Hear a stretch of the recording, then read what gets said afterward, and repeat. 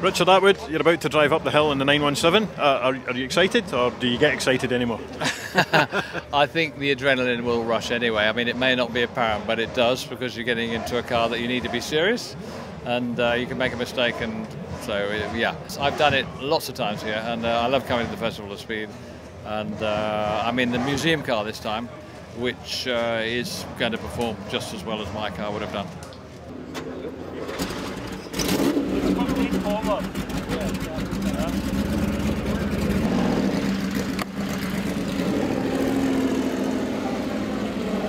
Hans, Achtung!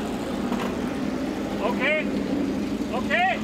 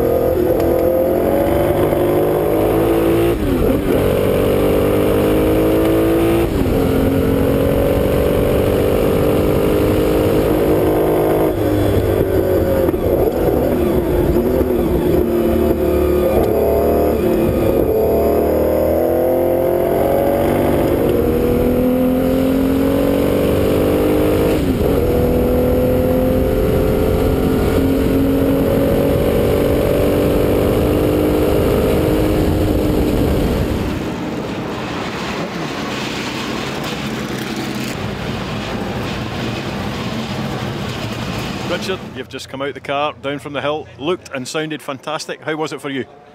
It went well. I haven't driven the 917 until now, and it's like an old coat that you put on again, and it was fantastic. Yeah, they sound fantastic, of course. So that was part of it, most of its charm to me. What's the car like to drive up there? Is it a handful? Is it easy to drive?